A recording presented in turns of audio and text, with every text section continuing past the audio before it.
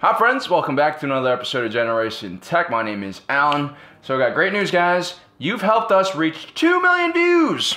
All right.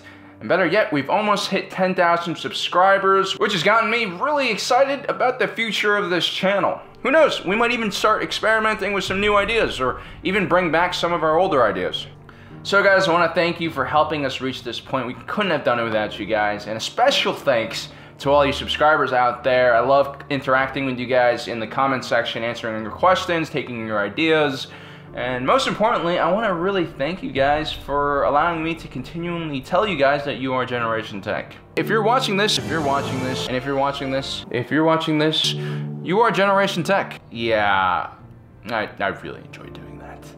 Okay, finally. So last episode, we talked about the new Canon Thrawn novel that is coming out in April. The publishers released an excerpt from the book and explains why Thrawn wants to join the Empire. If you haven't seen that episode, check it out, but basically one of the main reasons why Thrawn joins the Empire is he wants the Emperor to help him with a dangerous threat in the unknown region. When I read this, there was a miniature explosion going on in my head. Unknown threat in the unknown region? It's gotta be the Yuuzhan Vong. You know, the extremely terrifying, horrible alien race that killed trillions of people and didn't accept stupid things like the Force and love? You can't accept love?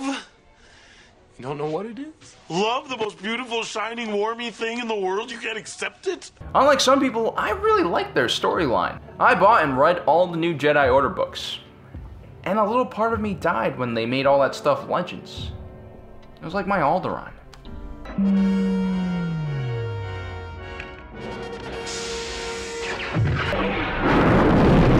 Reading is a lot of work. There's like 20 books in that series.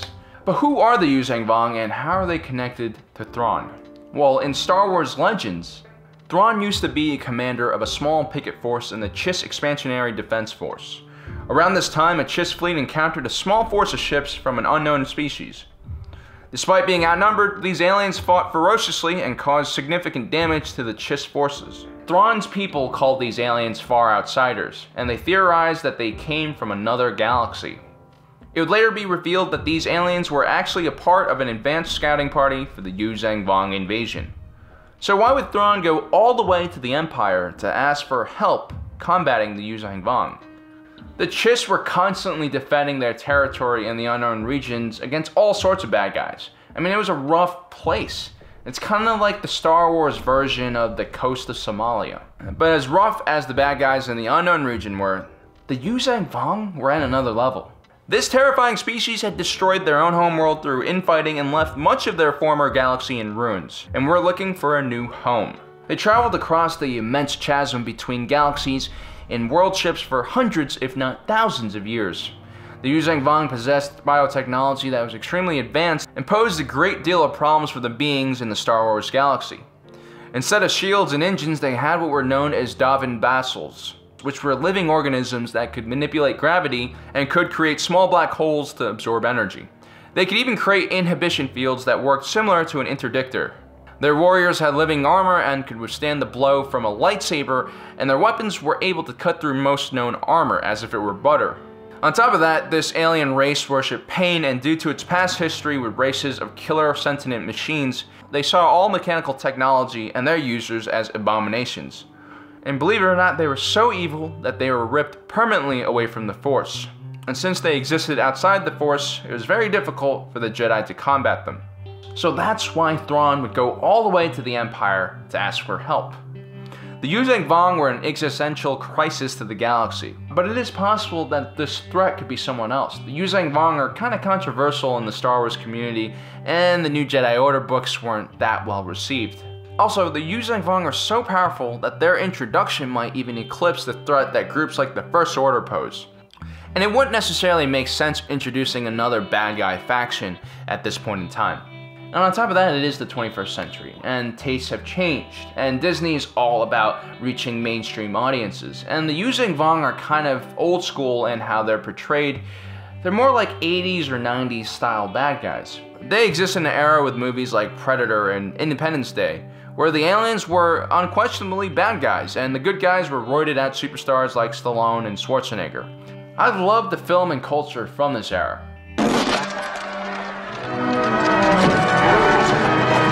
But nowadays, it's all about bad guys you can relate to and good guys that aren't really that good.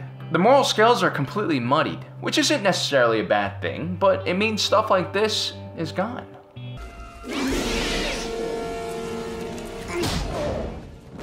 Welcome to Earth. And replaced with crap like this. You called me old-fashioned, but I totally rooted for the human space marines over the blue aliens. Come on. Light him up!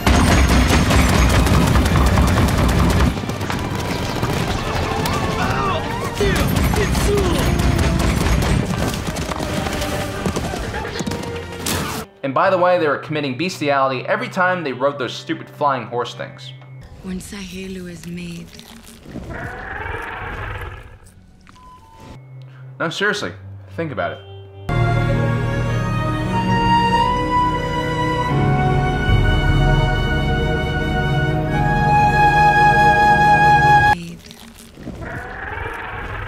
Yeah, you see what I'm talking about now. James Cameron, you sick bastard. Anyway, before I get more distracted and go on stupid rants, what I basically mean is that Disney probably won't take a risk on a bad guy like this with this current generation of viewers. Now Disney has opened all expanded universe content as potential resources to be used in new canon material. And every new canon property that does come out is stuffed full of Legends references. And Timothy Zahn, the creator of the Thrawn trilogy and writer of this new canon book, was the first one to create the idea that Thrawn took over the Empire in order to face the Yuuzhan Vong. So I remain hopeful. And this isn't the first time that the Yuuzhan Vong have come close to being canonized. A few years back, the makers of the Clone Wars released concept art that was never used. And among those sketches were the Yuuzhan Vong. There's a picture of one of their warriors and one picture of their coral skippers. If the Thrawn novel is indeed about Thrawn's past and his ascension through the Imperial ranks, it's very likely we'll find out in April if the Yuuzhan Vong are the threat that motivates Thrawn to join the Empire. Until then, guys, let me know what you think. Do you want to see the Vong appear in canon? You know what, actually, I kind of really want to know what you guys think, so let's do a survey. All you gotta do is click on the card in the upper right corner and tell me what you think, and I'll let you guys know the results in one of our next episodes. And be sure to hit the subscribe button and the notification button so you don't miss our next episode, because each one of our episodes are handcrafted with love and care, just like your mama's blueberry pie. Just like mama used to make. Anyway guys, thanks for joining us. If you're watching this, you are Generation Tech.